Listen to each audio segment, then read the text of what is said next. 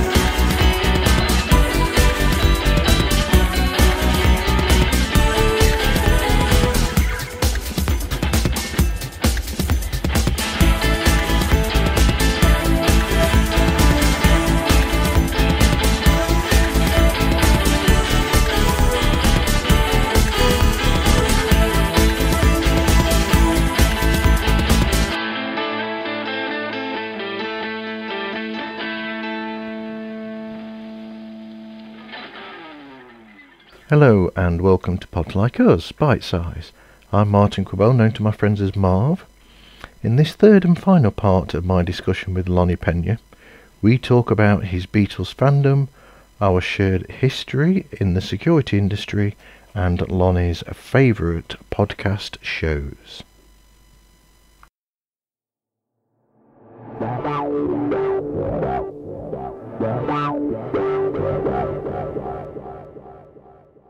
Well, since you've gone there, what would you say is your favourite Beatles album? Oh, goodness. Hands down, I think it would be Meet the Beatles. Okay. Because that introduced me to the Beatles. That's another album, though, right? That's true. But, it's weird because I was so into, like I said, Yes, ELP, Emerson, Lake and Palmer, Genesis, and then Meet the Beatles. That just changed it for me. Yeah. So that to this day, it would be the Meet the Beatles, the U.S. Well, that's all they have, Meet the Beatles. I think later it was With the Beatles, or With the Beatles in England, but it had a different song listing. Absolutely. Yeah. Meet the Beatles was half. It included the singles. It also was a little bit of With the Beatles and a little bit of Please Please Me. They had to get more for more albums in the U.S. because of the money. They could sell more. Yeah, they were able to, like you said, songs that were just singles in the UK but not album songs. The American Capitol would put them on their albums. So because the Beatles were releasing so many in the UK non-album singles so frequently, you'd have two albums for every one album that we had essentially for the first 4 or 5 years of the Beatles. Yes. And I had there were so many albums, Beatles 65, Beatles 6, whatever. I couldn't keep up with them, but those are the albums that I grew up with. So those are the albums that I think of when I think of playing the Beatles. This was in the 70s. And when the CDs were finally released in, I think, 86, maybe 87. Yeah, it was. I don't play those CDs much, Although Revolver in the U.S. was terrible. Okay. They took John Lennon. They took 3 John Lennon songs out of Revolver in the U.S. Wow. But Revolver, in the way it's supposed to be released in UK, is the best. It's great. It's a great album. I think it's better than Sgt. Pepper. For many reasons. Yeah.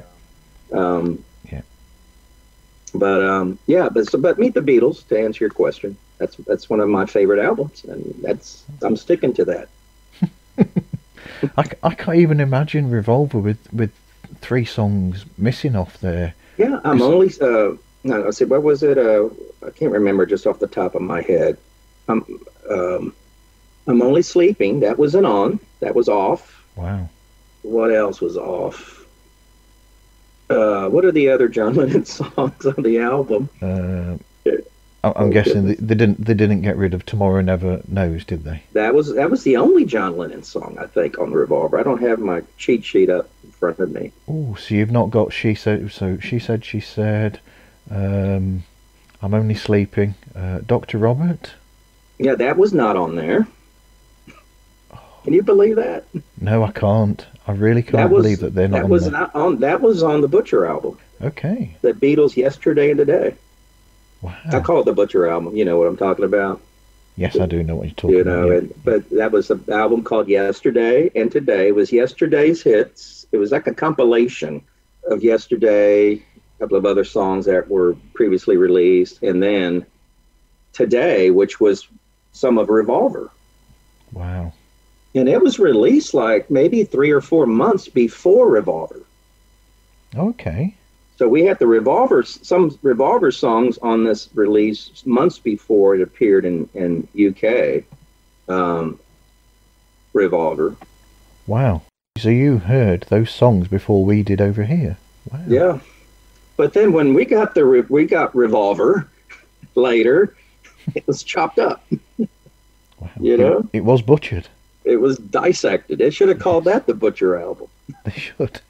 Yeah. So I was not big on Revolver until, of course, the albums, the CDs were released, and then the whole world was on the same platform.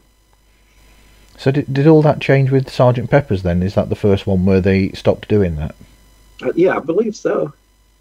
Yeah, Sgt. Pepper, White Album, and then Let It Be, Abbey Road. Now, we did get another album in the U.S., a compilation called Beatles, Hey Jude. That is a good compilation. That was released in February, I believe, in 1970, a few months before Let It Be. Yeah. I think the Beatles knew they had broken up already, but I don't think the public may not have known at that time. But that was an odd album. That was one of the last Beatle albums that I bought because I didn't know what it was. No. You know, I just looked, I said, what is this? I don't remember seeing this in the catalog. This was in the 70s. And when I looked at the album, I had all the songs already. You know, I Should Have Known Better, that's on there.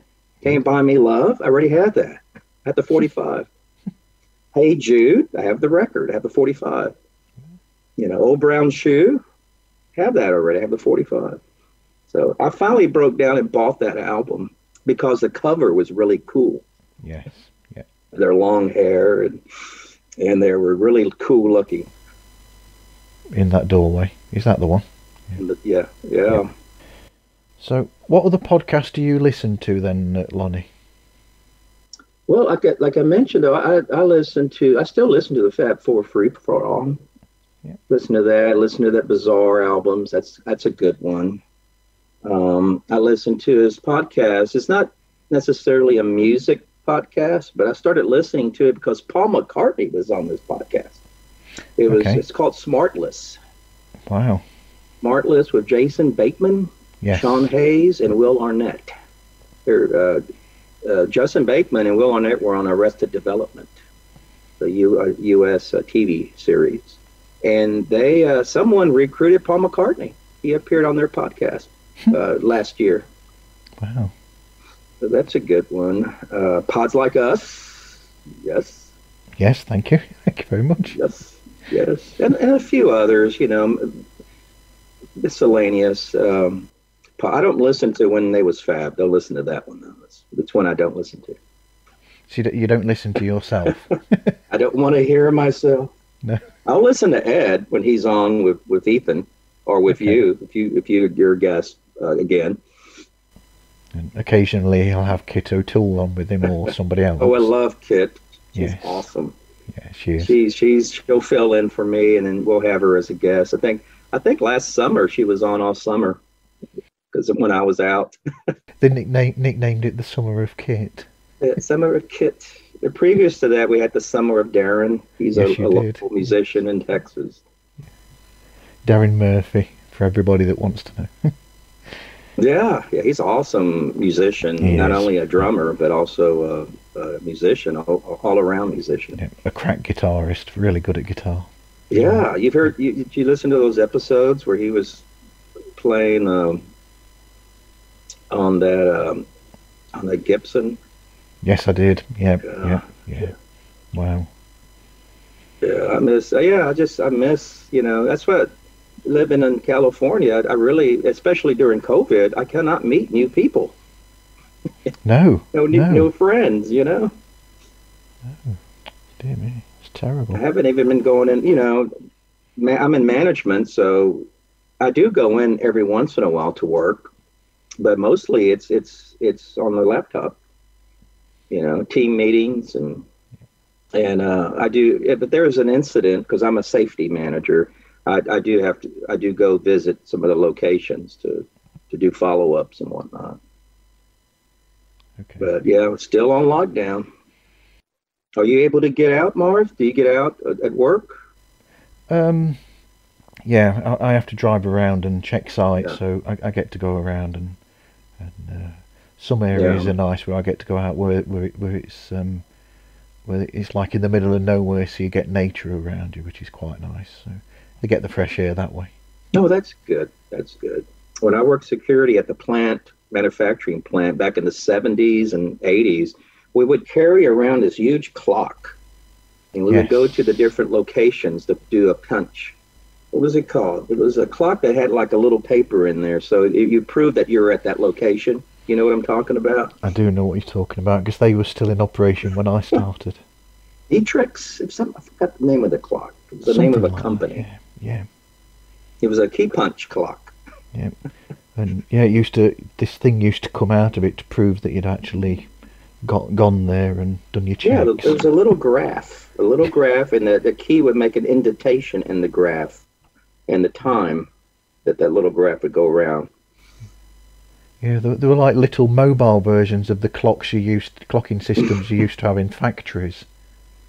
Yeah, and it was heavy, I had to carry it around my neck, my shoulder, and could have used it as a weapon if I had to. But now I guess they don't even do that. What? There's like a little wand that you ping. That's true. Yeah, we have a little thing. But some companies, they actually do it with phone apps where you just walk around and it's on a GPS. Yeah. Okay. We don't do it that way, but some companies have got software like that. Yeah. Wow. Oh, cool. Well, what else we got going on? What other fantastic questions do you have for me? Well, my next question is, what advice would you give to anybody wanting to start their own podcast? Don't do it. Just joking. Do it. If you have a passion for anything, whether it's a podcast, whether it's a radio show, or whether it's YouTube, just do it. Pace yourself. Okay? Not everyone could be like Ed. No. If I did a podcast, I would come out once every quarter, once every 3 months, But yeah, just pace yourself. Don't overproduce it. Ed does keep it pretty slim and doesn't overproduce anything, which is great. That's what I love about it. Yep. I did some TV shows back in the 80s. I was an independent producer, Marv. Okay. And I did some shows for the public access channel. I did like 15 shows over a course of 4 years. And I would script everything. I would script everything to a T. There was no ad-libbing. Okay. Well, I don't advise that for a podcast. We're not scripting here. Now, if you want to script a little bit, man, we have a little agenda, but, when you're interviewing people, kind of let the flow go with what the person is saying. And as you do greatly. Thank you. But I think the biggest thing is just pace yourself. Don't get bogged down with I've got to do it now. I got a deadline, because I think quite easily you can overstress yourself. Absolutely. And goodness, we don't need any stress. There's enough stress these days with other things. There is. That would be my advice. Definitely. So, Lonnie, where can people get hold of you if they want to? Well, you can build a fire, send some smoke signals in the air, but that probably won't work. Just, When They Was Fab is a Facebook page, and I'm partially administrator. So if you send me a message through that platform, I will get it. I'm on Facebook, but that's a personal page, and it's mainly for friends that I know, Okay. like yourself, Yes. and family members. So I try to keep it limited to folks that I actually know, and have, But yeah, through When They Was Fab Facebook page. Okay. Thank you very much, Lonnie. No, I appreciate it, Marv. Thank you so much. It's been a pleasure speaking to you for the first time. You too, and I look forward to speaking to you when I'm on When They Was Fab again sometime soon. Awesome. Thank you so much. Thank you, Lonnie. I'll let you get on with your day now. That was great. All right. Nice talking to you. You take care. Okay. Take care. Stay safe. Bye.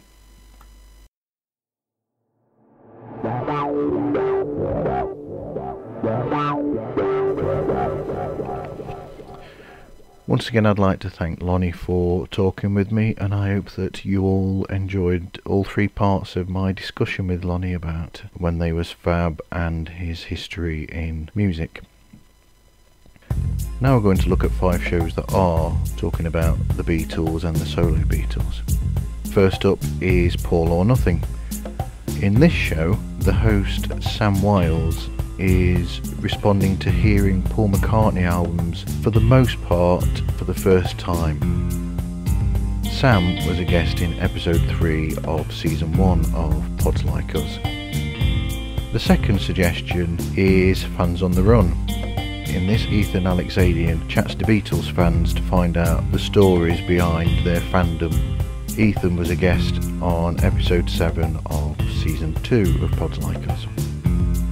The third suggestion, Beatles Books, is a show where Joe Wisby, who is a self-confessed fanatic of books, owning I think 400 or 500 different books about the Beatles, he chats with writers and fans of the books to find out the stories behind why the books were written, why the subjects were chosen, and the legacy that those books leave behind. Joe was on episode 2 of season 2 of Pods Like Us.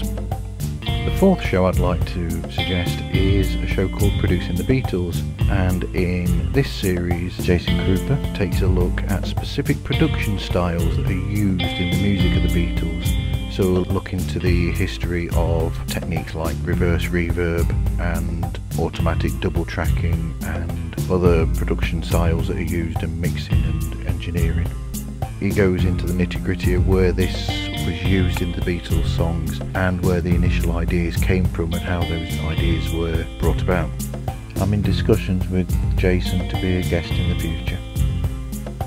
The fifth show I'd like to suggest is a show called Winter of Discontent. In this one, the presenter goes through the Nagra reels, as they're called. Because the sessions for Let It Be were recorded for film, there were what are called Nagra reel recorders in the rehearsal spaces and the recording rooms. That's what they used to record dialogue on sets for films, so that when they go into a recording studio to re-record the dialogue, to dub as they call it in the industry, it's so that they can get the diction and the rhythm correct for what their dialogue in the films. So all these sessions were recorded so that they could sync the film up to the sound, and these, I think they're over 300 hours worth of footage, are called the Nagra reels, and Nick is going through them all, explaining what's going on, who is in the spaces at those points and what they're doing. So he will explain how things like little riffs that come out that are just them messing about while they're tuning up or something, he'll explain that eventually this riff will be used for that or something, or this song that he started with these lyrics. So, you know, if John's doing a song, I think there was a song called Child of Nature, for instance, he will explain that eventually, about 2 years later, that song will have a completely new set of lyrics and be called Jealous Guy. And it's a show that's under half an hour long, and it's interesting. And I'm also in discussion with Nick for him to appear as a future guest as well. Anyway, thank you for listening, and I hope you listen again to another episode of Pods Like Us. Take care.